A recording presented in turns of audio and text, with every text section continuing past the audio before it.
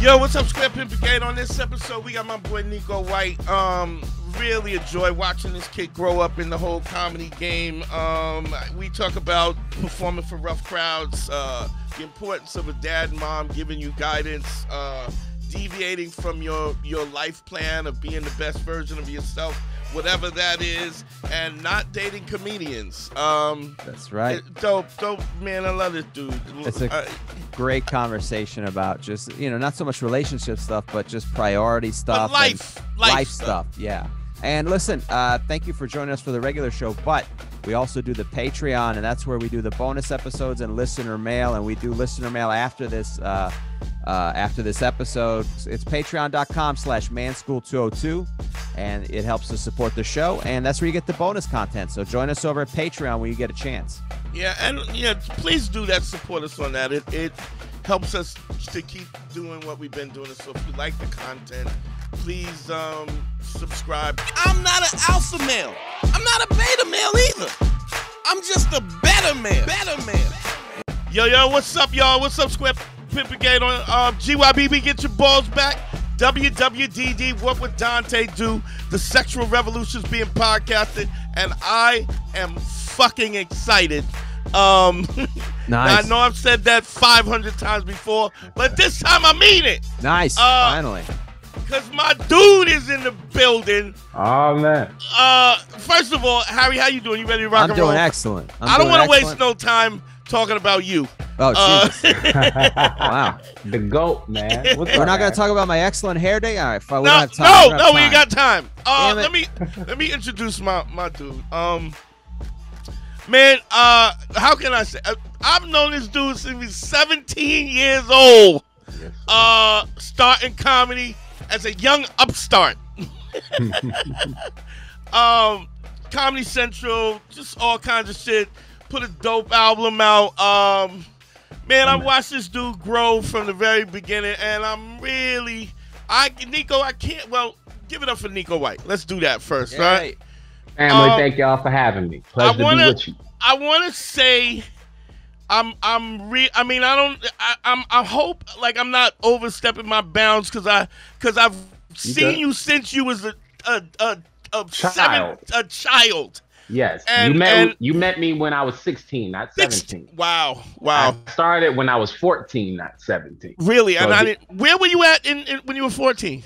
Oh, bro, I was everywhere. That's the thing. So were you always in Brooklyn? You were in New York or always? Always. Okay. Always. Okay. Born and raised here. So when you met me was when I started coming around Times Square Arts Center, right? Okay. Right when we were doing that little group thing, right? Yeah. And that's where I first met you. I was 16, and I remember because you were the first person I ever seen that had that bone in their ear. Okay. Right? All right. But before then, I had been primarily just at the clubs, like Stand Up New York, Laugh Lounge, Broadway, all that stuff. Getting up and doing the thing, and that was you've always been dope, always been supportive of me. So pleasure to be here. It's just so dope to watch, because when you see a young dude come in the game, you be like, let me see if this motherfucker sticks it out. And I know you're kind of. Well, I'm not gonna call you an OG yet, but you almost there. I'm already. I'm taking it. You ain't gonna call me at 15 years. 15, yeah, man. My career is going to be a year older than I was when I started. That's crazy. September. That's so crazy. Because it's like I'm just what I mean. It's like so many dudes come in this game and they dabbling and then there's a camaraderie that we have about us sticking it out. Right. Because it's hard. I mean, T.I. doesn't think it's hard. No, not at all.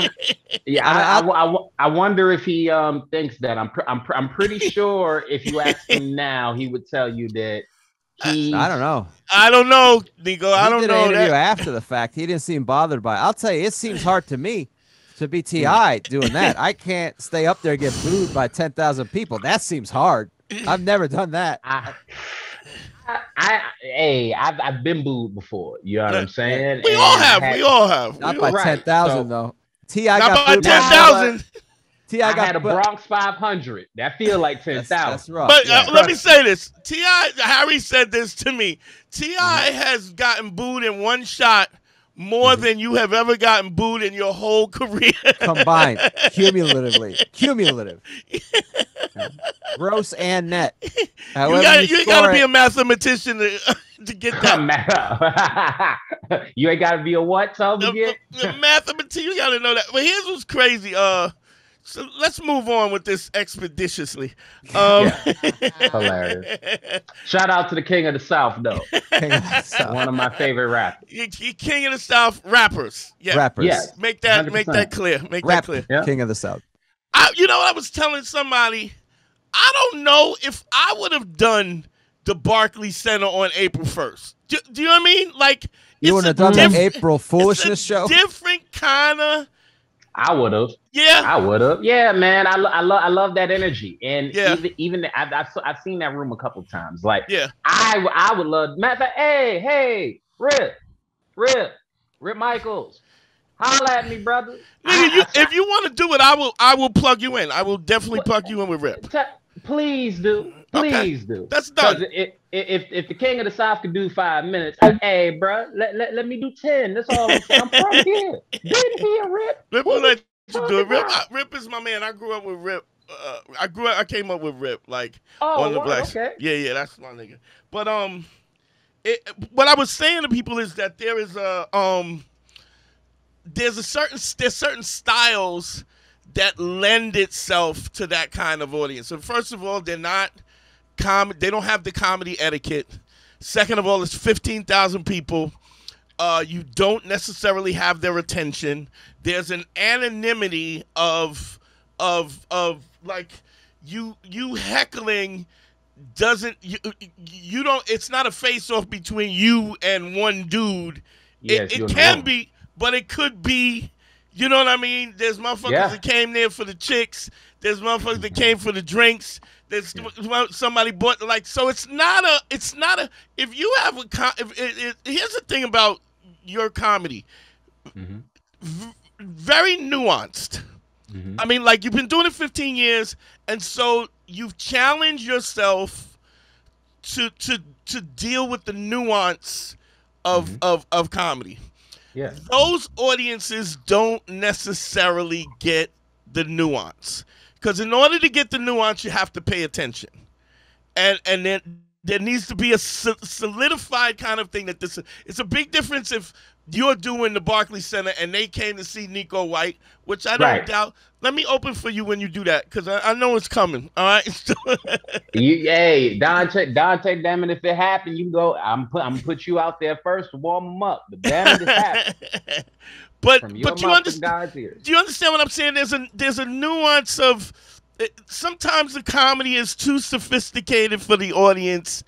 I get what you're saying, right? But I have to be honest. I don't agree 100%, just because I watched pieces of that show, right? And again, I've been before. Like, they're there for the jokes. All you gotta do is satisfy them, right? If you don't satisfy them, you will get met with their dissatisfaction immediately. They don't give you a big window to satisfy. They do give you a window, but they give you a nice window, especially when you look at when you look at what's happened at that show. But those people pay good money. They come out, they get dressed up. Like, that's a good point. It's black people spending their money to have a good time. Right, so they want to have a good time.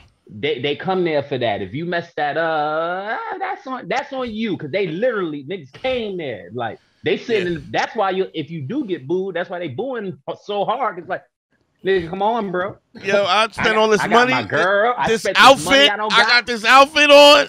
Because you ain't want to get clowned at the show, and then and then the New York energy. If you get at least 3 people from Harlem, where I'm from, I mean, they boo with the Apollo just in their heart. It's in their DNA. Dude, you know what's funny? I say that I use that as like, and this goes to stay out of this, Harry. But this goes to the trauma of black folks.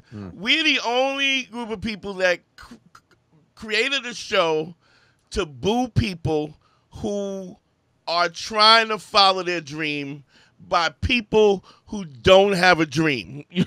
Like if you go to the Apollo, I've gone, I mean, throughout the years, maybe about 6 or 7 times. I've been there where I've go like, God damn, y'all, can somebody perform? Can we let somebody because the intention is to boo your ass. Right. And, see, man. No, go ahead. I didn't mean to cut you off. All good. I was gonna say where I feel like the intention starting out was probably way more pure than that. But you know how it is with the kids. They only see certain things on TV. So if all you saw the Showtime at the Apollo was people getting booed, then that is what you go for. And then if you go to the Apollo, you know the TV host ain't usually the host because amateur night still happens every Wednesday. Yeah, absolutely. So that person creates that vibe. So I think this is before I started, but they used to have it to where they wouldn't boo, like they boo anybody, right? Then they made a rule where you can't boo kids. Right. So the Apollo like amateur night can be tough because they had to make a rule. They had to make a rule. Don't boo the kids. Well, yeah, don't boo the kids. Don't boo the kids. But again, you gotta think about it, bro. A lot of the time, you got people coming in. They bring the people from out of town. People be bored just being there watching shit they're not interested in. You know what I mean? Right. So, yeah, we created that show, but I'm sure that the mission of that show wasn't to make it as like dangerous as it is. And then we all do stand up. There's sometimes where you go, it would be good if somebody would boo in here every now and again. You know what? Just to keep some people honest. I would rather just, I think the silence is, that's, you know, when you watch a motherfucker go 10 minutes in silence. I think silence is worse than a boo. No, I don't. No. I don't agree, you bro. ever been booed? Not like, by a whole audience, stage, no. Booed, Actually, no. I don't think I've been booed once, but to watching it, I feel like you could fight back. See, you could fight back and scream at the audience when you're booing. You feel when that, they're right? raucous, when they're raucous, you can fight back. When it's silent, that's rough. There's nothing to push against. There's nothing to push against. I've had. You know what? I have silent. been. I'm sorry. Yeah. I have been booed, and it was a lot easier. I don't even. I apologize for that too, Nico. It was the booing was fine. Throwing the fruit is unnecessary at me. The tomatoes. No. I'm joking, Nico. I meant you. I was saying Nico. Why did you have to throw the? Yeah. Because you need the vegetables, man. That's why. That's true. I do need to get. I appreciate. Back then, you couldn't get no vegetables in Harlem anyway. You could get the lemon. You ain't lying. I'll say that the few times that I've been booed, the one time was at a Chicago theater. It was fucking nuts. But I was fighting back with them, and that, to me, I don't even remember that. Whatever. That's just an incident that happened, because every once in a while you fight back with them, and you can win them back, or even if you don't, you still go out. When it's silence and all you hear is your fucking voice reverberating off the fucking here's the word when you can hear them ice crinkling. The AC. You hear them. When you hear the bartender scoop the ice out of the. I'll tell you the word. The fucking lights buzzing. The lights buzzing. Oh my god. The lights buzzing, and the only thing that may be equivalent to that is when you hear the AC kick back on, like it's silent, and then you hear the AC or the heating unit turn on again because it's been that long. That's worse than getting booed. Oh, hearing the drinks getting dropped down on the table and shit at your punchline if they ain't responsible. Y'all, true torture. That's like taking your pants down. Baby girl's like, oh, this is what we doing. You could have kept those on. I like you better before. There used to be a comic. Do you remember Danny McDermott?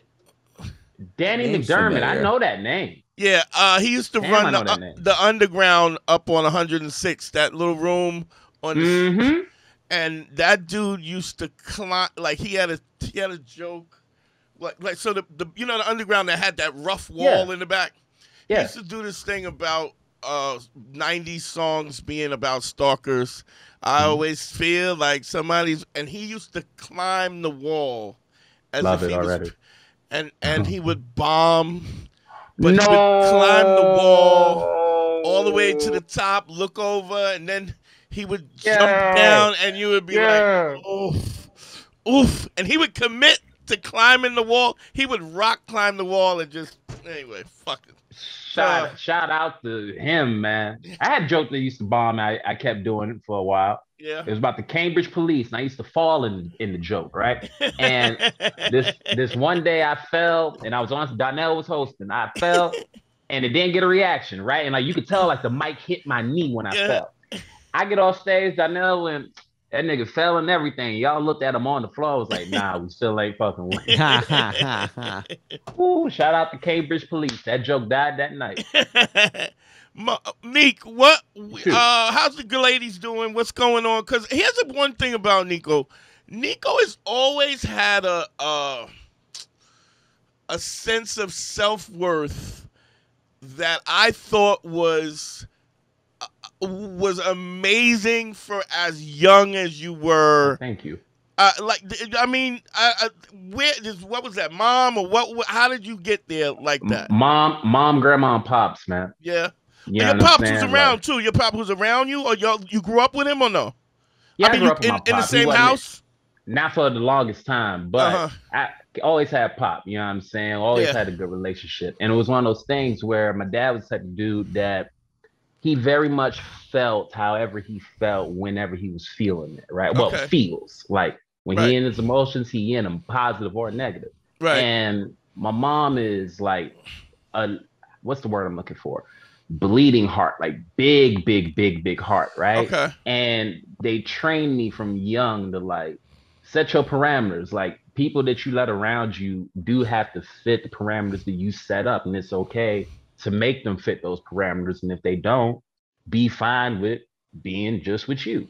Right. And for the longest time, like, man, I remember growing up, it was easy to be like just over here doing my own thing because most people were leaving me alone. Yeah. You know what I'm saying? Then as I got older, as far as women are concerned, it's easy to pick who I want in my space and who I don't. You got like brothers? Yeah, sisters? I got an older brother. Okay. All right. Yeah, just one. It was. I always thought that was. I remember you did the show years ago. And it's been a minute. Yeah, and I've been talking to you. I remember talking. I remember thinking how comfortable you were in your own skin. And I mean, you did the show. You were young when you did the show too. I mean, I don't even think you were 20 when you first did the show. Ooh-wee. I don't. How old are you now? I'm 28 now. Shit. Yeah, man. Fuck. Yeah. Motherfuckers is growing up on the show. God damn. I know. I'm telling you. We got people growing up. We've got some guests that have died. I mean, it's when you do 10 years, life moves on. They don't give a shit about our podcast. The universe moves forward. Yeah. But I remember thinking to myself, man, this is a young dude that's really, really comfortable in his skin. And I always say, one of the things that I always say is if you think about great people in history and in life, who's their best friend? Like, who's Muhammad Ali's best friend? Who's Michael Jordan's best friend? Who's Bruce Lee's best friend? And I'm not saying that you can't name friends that they fuck with. Yeah. But all of those individuals in that greatness, there's a loneliness in that greatness. You know what I mean? It's you cannot achieve the level of success you want without a level of selfishness. Not in a bad sense, but that your achievements, your goals, and your happiness has to be important. More important than anything else.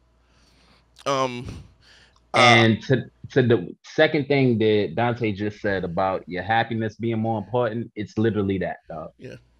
It's literally that, to where and I say this and I mean this. Mm-hmm. I walked the path of the life that I chose, right? So everything I'm doing is something I decided. I was 14, a baby decided, I really like this joke shit. I really, really, really like it. I'm going to do that. That comes with certain things. And I made certain decisions that didn't even have to be made. I remember when I started, I said, I ain't never going to mess with no comedians, right? Here we are all these years later. Hard as it could be sometimes. Still to this day.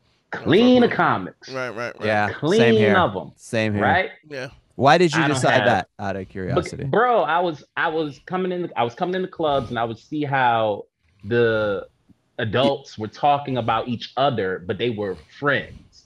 You know what I mean? Gossiping about everybody. I never understood that. Then you see people in these loving relationships that claim to be loving, and then you see them separate of each other, and you watch it all go down. Months, couple years, and I'm like, ugh, I would never want this. Yo, let me tell you a quick story. Just makes me Fix laugh. your camera, Dante. Sorry. Fucking Kareem.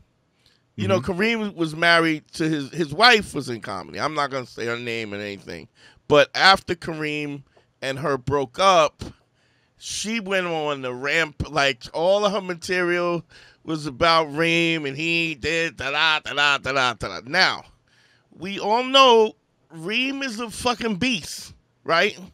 But he loved his wife, and he kept like I'm try to keep it civil. Yeah. And then something she said and something he said something or another, and Kareem it was said, the final straw. This is the joke that I lost. Kareem said, you know, people say you are what you eat. So my wife must eat stink pussy. And I said, and I was like, oh, you leave that beehive alone, goddammit. What I like about that is it's mean, but the joke structure is proper. Perfect. Just perfect joke structure. No the edit on that. You can't edit that. You can't edit that. No, not at all. You tell that just the way it's said every time, and it's perfect. You can read it off paper. There's no nuance. Bang! Yeah. That's strict. Oh God, I still pee my pants.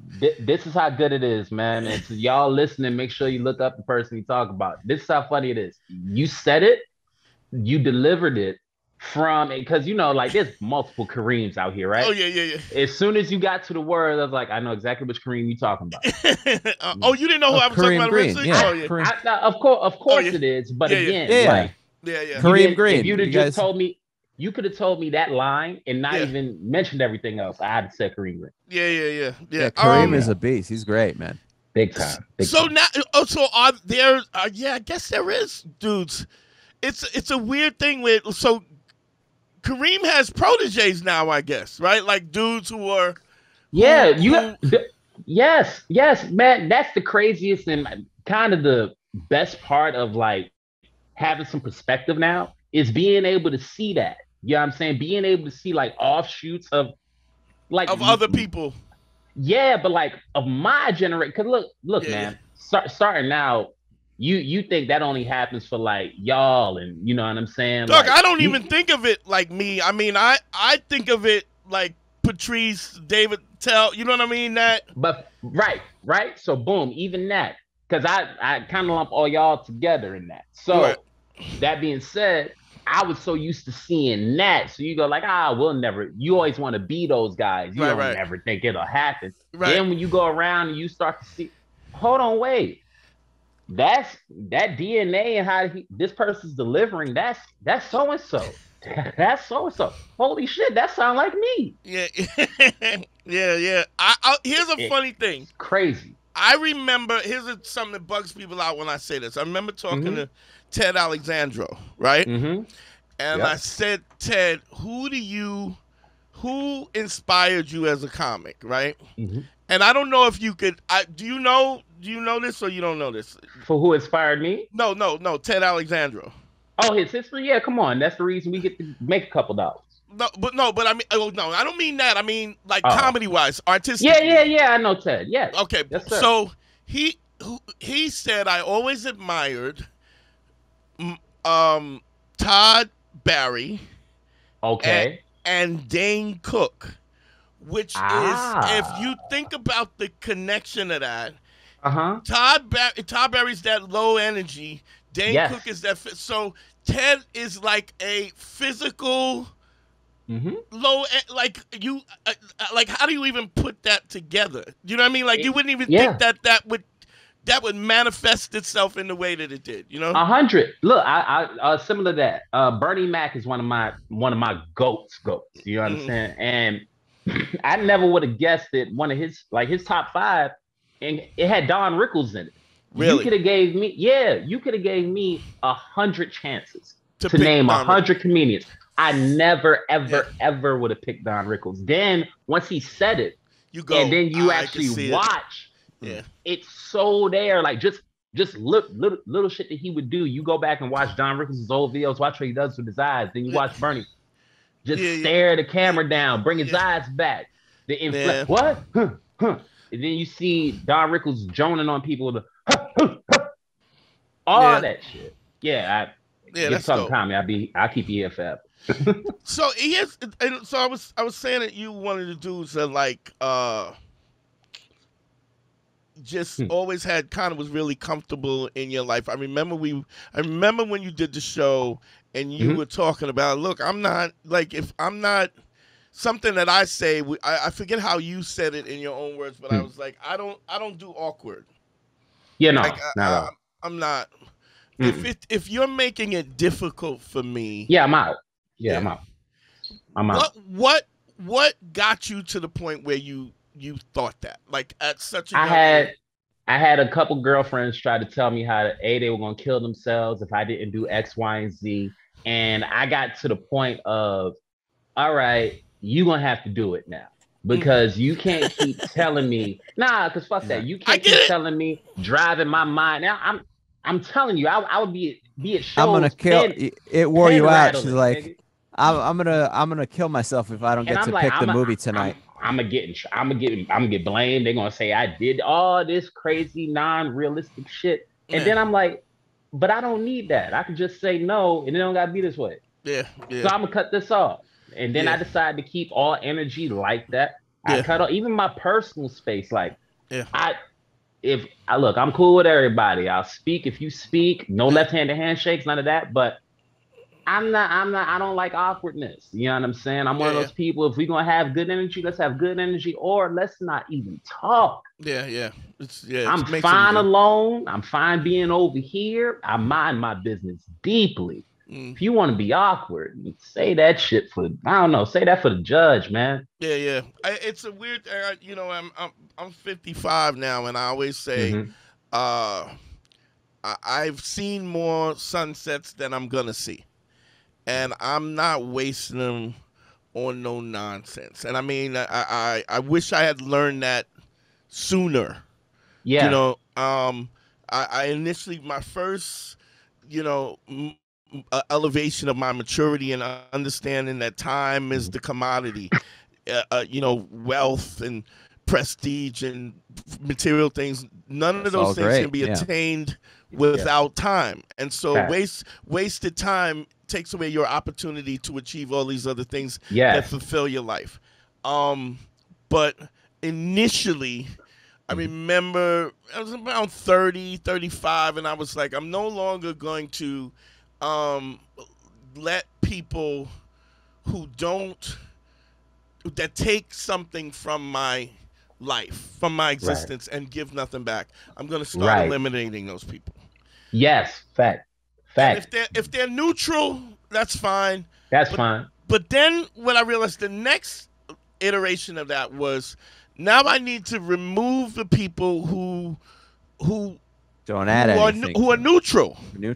Because neutrality is still carnivores of time.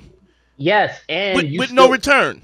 Yes, and when you neutral, you still a part of the war. Yeah. So you ain't helping me. You ain't an ally. You sitting here watching me fight. And again, if I wanted somebody to watch me fight, I'd stand in front of the audience. Right. I don't need friends like that. Right. Either you with me or you not. Because what you just mentioned, man, I had to do that with my circle in 2020. Really? I realized, man, look, you know how it is. Yeah. Sometimes your mama will tell you something and the shit won't punch you until it shoots you, right?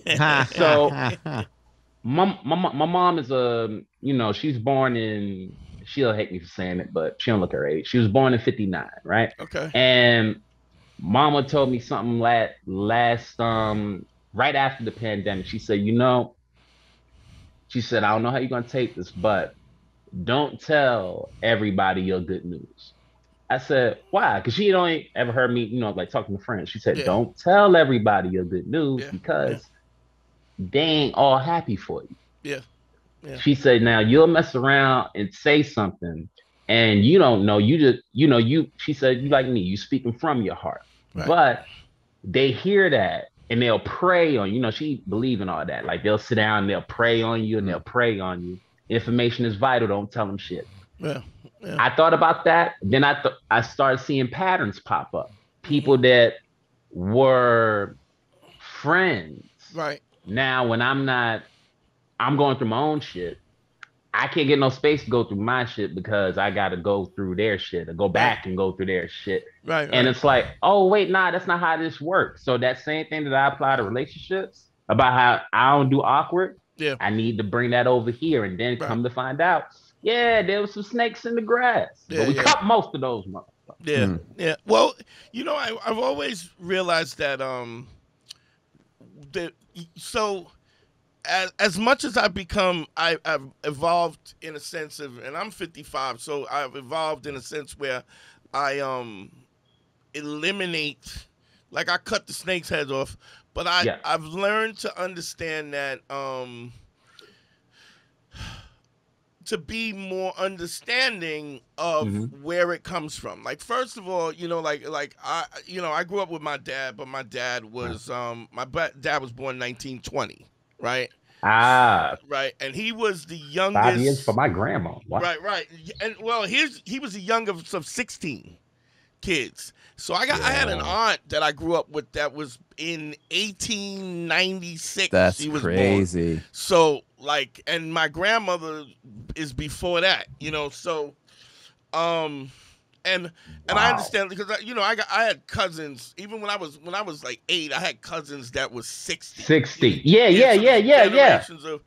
Of, but so my issues that I had with my dad was I had to look at it in retrospect. He grew up in 1920. He grew up in Jim Crow. Yeah. You know what I mean? Historically, we're talking about segregated, separate water fountains, Jim Crow. So the fact that he didn't have the ability to teach me self-fulfillment because he was too much surviving, you have to take that into consideration, and that's what gave me relief about his inability to. Can we get that? Like, and I don't even need it for me. Right, Can you get that clip just now and put it that up somewhere? Because you just described a lot of things. You ain't just described how you was raised. You just described the people that grow up in what's called the hood and all that shit. People get traumatized by situations they have no control of, and then start putting responsibilities on things. And it's like, I'm from what people would call the hood, man. And you realize quick, it's like, oh shit, it don't gotta be this way. Somebody told y'all this is how this is.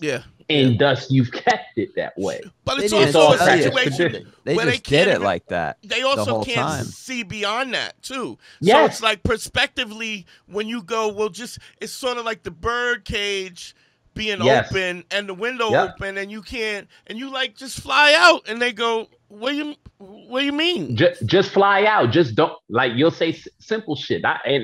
Look, man, I got younger family that you try to talk to and shit. You be like, yo, y'all can talk about this thing that you're ready to kill for, right? And the thing that a lot of them will come back to as far as their relationship with their parents is, I understand. You know what I'm saying? Yeah. But they only understand it when they're with themselves. They don't understand it when they're talking to that parent. You know what I'm saying? Wait, you lost me. Give me a. Got you. So remember how you said you understand how and why your dad couldn't teach certain things because of what he was going through? Right. So coming from places like where I'm from in Harlem, right? Right. You have a lot. Where you from in Harlem? Where about? I'm East High. So all the shit that Jim Jones and Dipset rap about, yeah, right there. Okay. So I've been able to see what these types of environments can do to people, and what that lack of understanding of how and why can do to the kids. Right. What you just explained. Now, mind you, like you said, you're a 55-year-old man, but that's freeing for you. Yeah. You know what I'm saying? Yeah. For the young kids that feel like that, that's freeing for them because they get to have that relationship with their pop. But for a lot of them, they don't get that because it's like, well, fuck what you going through because I'm going through this and ain't nobody here to show me blah, blah, blah, blah, blah, Yeah. So, yeah, man, y'all take that message and chop it up. People need to hear what you just said. And what, I think what people are not also understanding, it's not just the trauma passed on, but it's your personal trauma on top of the inability, the trauma of, beating your kids and all, you know what I'm saying? All this trauma on top. And so, I have a good friend of mine who, Brooklyn cat, grew up 80s, 90s, was a couple years older than me. He fell in every trap that you could smoke crack, did heroin, sold drugs, got locked up, penitentiary, armed robbery, you name it, he did it. He done it. Yeah. Foster care, and then he works as a counselor for youth kids doing substance abuse. And I called him up one day I was like, dog, I want you to understand something, that you are an X-Men, dude. Like every trap that you could possibly, you fell in and still came out. Like this dude has a house and a car and a job so I was like, you don't even understand how extraordinary like I mean, I navigated, walked through the raindrops, and I mean, I got caught up in shit here and there, but I navigated. You didn't get all of them. Dog, he hit every pothole. All the raindrops fell on him. And like the Incredible Hulk, he got angry and came through the other side to the point like that. People don't understand the resiliency of that. There's a resiliency of that you can't even understand that this dude is actually a functioning human being. Yeah. Prison. I've scooped this dude up out of crack houses, like when he would get with a chick, take her. She'd let him because he was fly too, so he get her car. Then the car would be parked outside the crack house for 2 weeks, and she'd be calling the cops trying to get and I would have to go in the crack house without him. Yo, who the fuck is you? And I was like, dog, I'm not leaving without my man. Had to pull my man out of the crack house.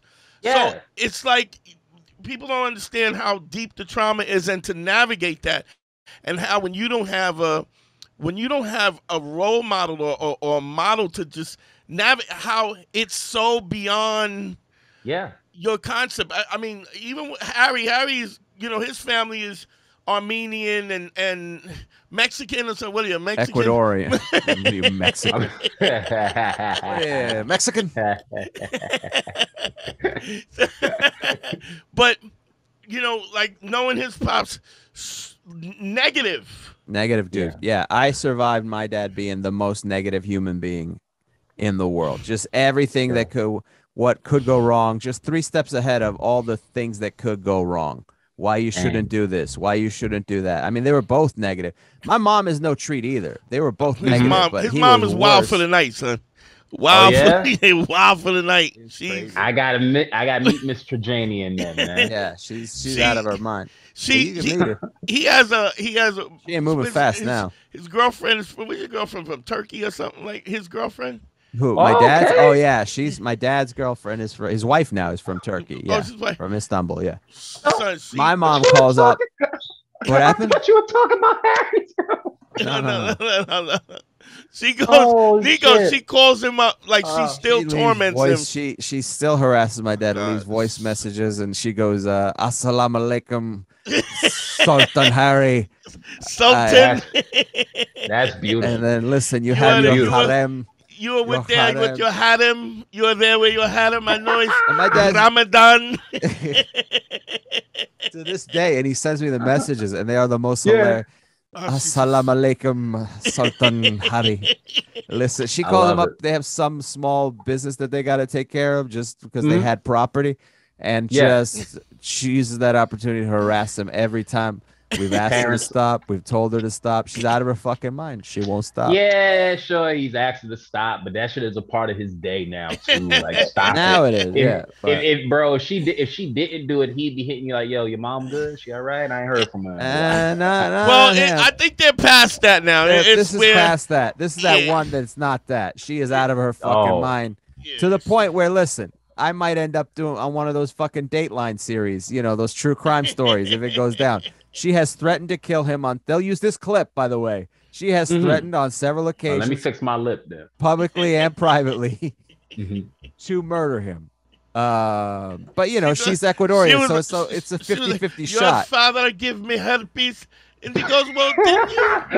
What do you have, herpes? That means you have herpes. No, I don't have it, but he gave it to me. Your father, he left me penniless on the street. I go, that didn't happen. I was there. I lived in that house.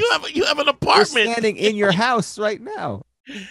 Yo, out of her fucking mind. Shout out to the goat, man. Yeah, the goat. She is the goat. The goat of crazies. You had him. With all of your contraband. If I can pull one up. Hold on. Yo, I want somebody to think I got a harem. That's what I want. She's off the But she did. Hold on. She did call the city on my dad's house saying that he ran a whorehouse in the basement. Legit. That's a shoot. Legit. My dad had to get a phone call from the city going, yeah, we got a phone call that you're running a brothel in your basement. He goes, what? I said, hell yeah, I am. Now come check it out. 300 for 20 minutes. Hey, Neko, any girl now? You got a chickie now? No, you doing dolo? No, I'm dolo, but I am dating. So, ladies, if you want to holler at me. I have no time, and you cannot borrow money for at least 2 years. That is a standard rule. I ain't lending you nothing. You know, so if you good with that, holler at me. You know what's funny too, Neko? When you make these standards, like people like the comfort in which you say that, like makes it okay. Like, do you understand what I mean? It's like if you're willing to be honest about. I remember this years ago. When Tony Rock first started doing comedy, which has to he probably is doing it about 18 or something like that now, 17, 18 years or something like that. But I remember when he first started, he was like, look, you want to hang out? You can meet me at the club where I'm doing shows because I'm trying to get this time. I'm trying to do this thing. So if you want to fit into that, you can fit into that. And what's interesting is how women find a man attractive who don't give a fuck about them. And I don't mean, you know what I mean? I don't mean don't give a fuck about them. I know exactly what you mean. That's your goal is your goal and your ability to achieve those goals are more important than them. Yeah. Because if you're easily distracted by even them, then you're a pussy. Then in my last like 6 years, definitely that thing has come up so many times. Just like, look, I ain't got but so much time. I'll be able to see you this day, but then it might be cold for a minute. But I'm see you and it might be cold for a minute. It's come up that I didn't break what I said and that I stuck to everything I said at the top. And it comes off complimentary that first time. Right? Then after about that third time where it's like, oh, nah, he meant what he said. Yeah, all that. Oh, this is you for real. Yeah. That's Miranda rights right there. For everybody. Right. And then if it's cool and you keep going, then cool. But most times, like after that third one, it's like, really? So ain't no? Really? Nope. Sorry. Well, let me ask you this. But even when that line is indelible, you still could slide in. They still float in. You know, they definitely can. You definitely can, and they do. For me anyway, I ain't open like what's the phrase? What's the phrase we use? My nose ain't been wide open in a while. You Right. know what I mean? I ain't been like just I ain't been in love in a minute. You know what I'm saying? So I ain't letting nothing that's not true, because you've been in love with this thing called comedy for a long time. Long time. Yes, sir. And I think that you have to respect somebody. I hate to see a dude that treats comedy like a side bitch. Yeah, man. Yeah, it's like you ever in the green room when they're talking about I got 2 gigs on I can't do it. I can't take it. I can't. No, you don't get it. I can't take it. The shit. Couple things that make me angry, right? Because I don't know if you guys watched wrestling growing up, but what are you crazy? Yes. Ric Flair, to beat the man, you got to beat a man, you got to beat the man, right? Absolutely. So for me, like little phrases like that always stuck since I first heard them as a kid. Like I would see comics that had what you call regular real world jobs, right? Like they were gainfully employed. Gainful comedy was not their primary source of income. Now, for me, comedy being a primary source has always been the case, right? Yeah. So I would hear these folks talk about comedy and bitch about it. Oh, this is the worst ever. Is this, is that? And I'm like, hold on, wait now. How much of this provides for your life? Then you find out, nothing. Oh, okay. Well, it makes sense that you feel this way. Oh, you can be inactive for X amount of time. Oh, okay, I get that. But damn it, we aren't the same. Yeah. You know what I'm saying? Live and die by the good or bad or whatever this playing field is. It's like, but y'all just playing on the field. Right, and some of y'all just playing because you want to say, I do, but do you? Yeah. You need licenses, man. You need licenses or like. Well, you know what? I'm gonna tell you something. I've had a job my whole like I'm getting ready to retire in another 3 years. Hey, congratulations! But you have never not. I don't think I've never not seen you on stage. Yeah. I don't think Nico's talking about that. I think he's talking about people bitching about comedy. One foot in, 1 foot out. One foot in, 1 foot out. And then taking it for granted. About it, bitching about it. Yeah. I one of the people that I had to cut off used to tell me all the time that he knew the struggle of a professional comic, right? Because when bro was something that happened and like was on unemployment or something like that. But I'm like, yeah, but stand-up it wasn't your living then. It was never your primary living. You don't know that feeling. You don't know what that's like. You don't know what that, if I don't get this, if this don't go and this don't go, if this snow fall too hard, damn it, I know that weekend over. Yeah. You don't have to think about live that. Like that. Your money is guaranteed, which is not a bad thing. But also, then don't bitch. Yeah, don't bitch, because comedy ain't do nothing to you. You's gonna have to pay your bills anyway. Right. You's gonna have with to go this to or work. not with that. Yeah. And that, drop the mic on that. You're gonna have to pay your bills anyway. Well, it's not comedy's fault. Well, what's real interesting about that is, so like when I was doing the male stripper thing, it was a really easy transition for me because it's the same business. You create your character, you market your character, your ability to work and to market that character, and how good you are is how you make your money.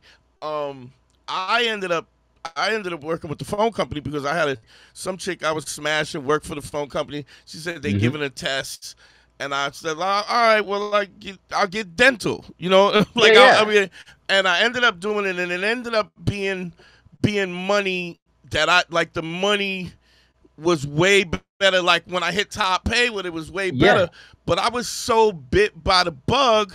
Like I was telling Harry prior to the COVID, I have I've never not done comedy for more than 2 weeks. I've never had more than 2 weeks off in 21 years of doing comedy. See?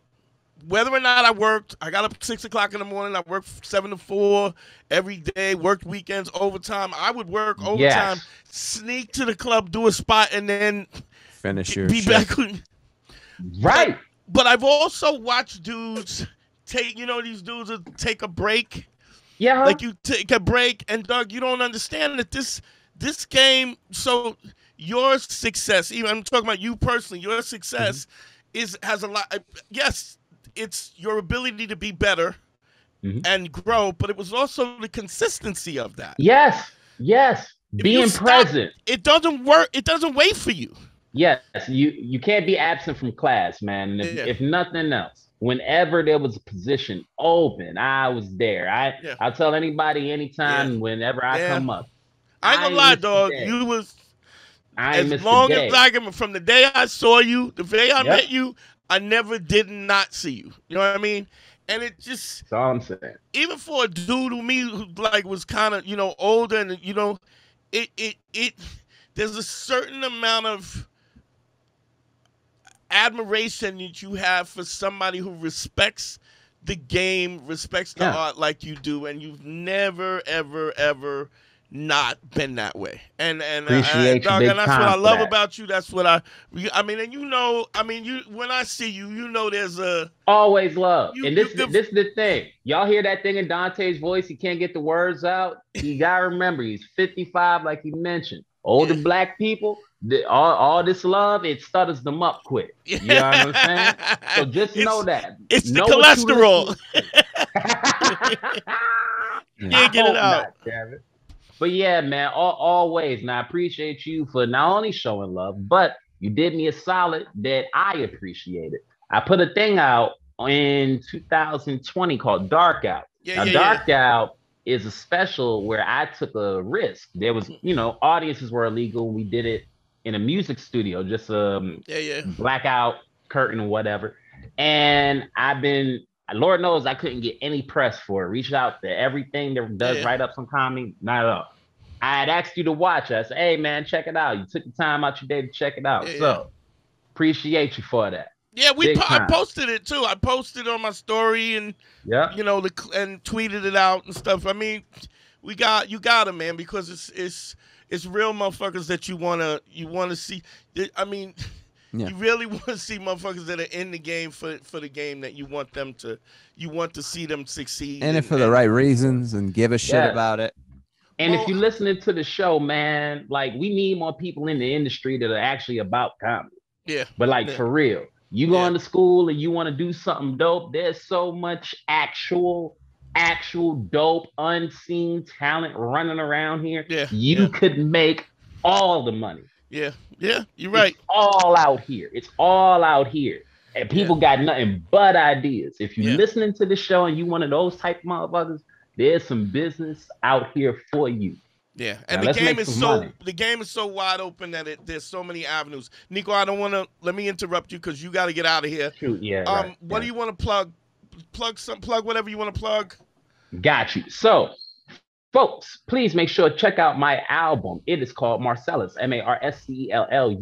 That is from a live show I did back in 2019. Then you can check out my latest special. It's called Dark Out, Darkout. That is on YouTube. And it's completely different material, completely different hours. If you want to go back to my older work, check out my first special, Introducing Me, that I put out in 2015. And outside of that, keep your eyes peeled, because damn it, I'm going to be announcing something. Congratulations, my nigga. Can I say it or no? Can I say it? Because you know it's floating around. Well, what's floating around, Dante? Come on, man. Pete Davidson and Friends. Neko's gonna be on Pete Davidson and Friends. So happy to hear that you was on that, dog.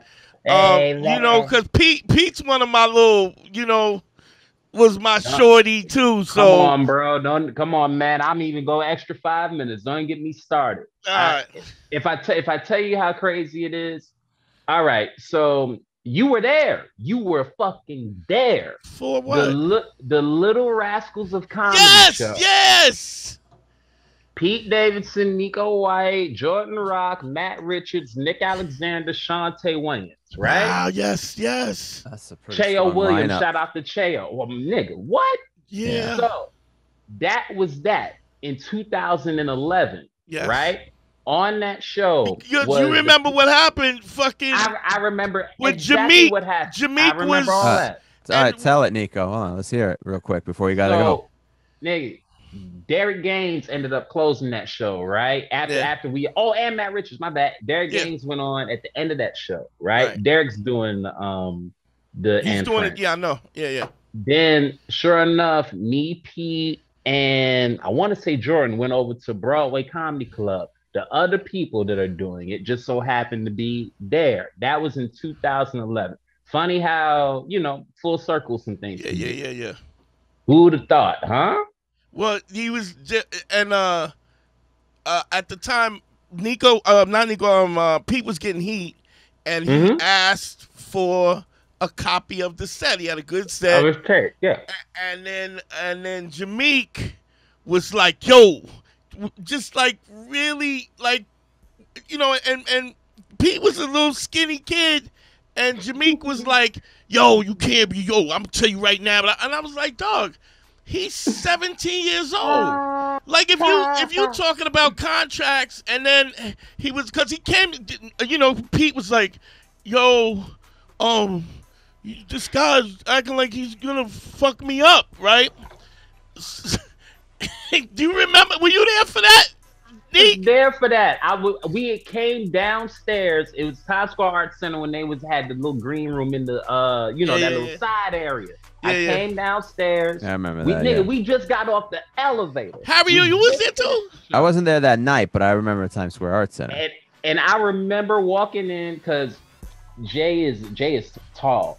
So he was standing up. I want to say you were sitting down, and I remember the word soliloquy being used. Well, I said, you talking about this whole soliloquy about... Yeah, see? I'm telling you, I got an elephant's memory. I'll never forget that night. Yeah. That was the best one-off show that we ever did, and whoever has that tape, golly, do you have some shit on your hands? I literally just wish I had that DVD. I want to see that show. And I just remember feeling like he was pushing, he was just trying to rough up Pete. And Pete was like, this guy's he's trying to, I was like, dog, why don't you back the fuck up? Are you not your fuck? So, I need to see that. I need to see that episode. Y'all do that one. Call me first, please. Yeah, I ain't gonna let y'all niggas get bullied. I was never gonna let that happen. That's not something that was gonna happen. Neko, man, thanks for doing the show, bro. I appreciate you. Nothing Family, truly, I appreciate y'all. Nothing but that. You know what it is. Nothing but that. And like I said, we get Barclays. Remember what you asked for. I'm gonna call you. All right, I'm coming. All right, I'm coming. All right, family. Love. I love y'all. All right, see you, Neko. Harry, see you later. Always good, Neko. Good to see you, bro. Always. Assalamu alaikum, Sultan Hari. Sultan Hari.